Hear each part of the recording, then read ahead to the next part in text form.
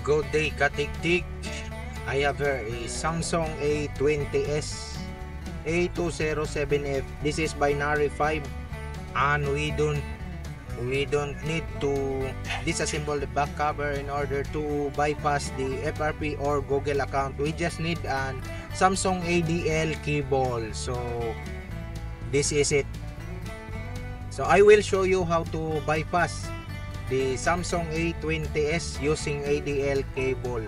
No need test point, just EDL cable and original cable, or other terms is modified cable.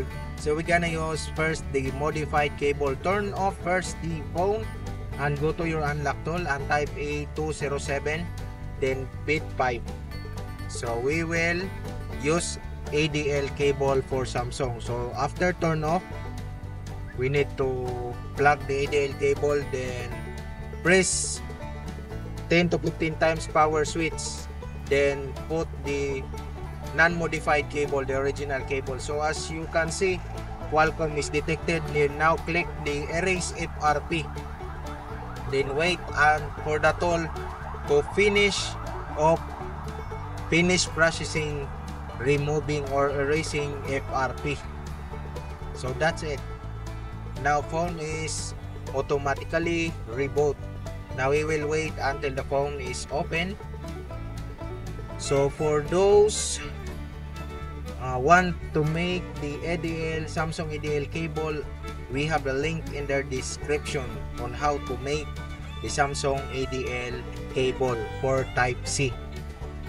So if this video will help you, please don't forget to like and subscribe for more updates to our tutorial.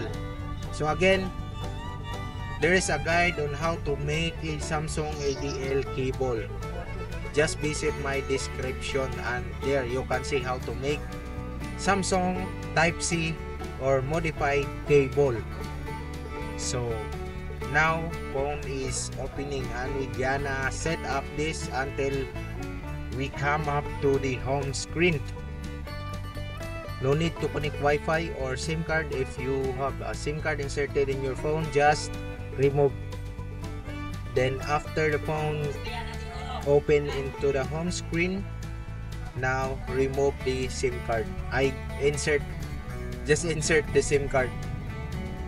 Skip until you can open to the home screen.